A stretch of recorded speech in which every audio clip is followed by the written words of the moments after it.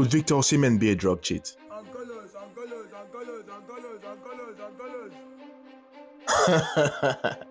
Okay, so apparently I just woke up to the news that after the game against Cameroon yesterday, Victor Osimhen had to be drug tested. Yo, are you all kidding me? You've never seen a fighter like that before. You've never seen a player with such energy, and all you could think of was this guy is on drugs. Let me tell you something about Osimhen.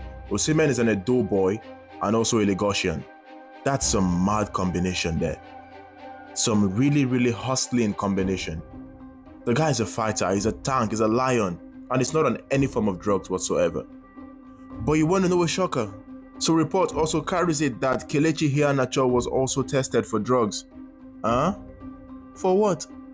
For joking too much while not getting any minutes? Nah, you can't be serious. You can't make this thing up. You really can't make this up.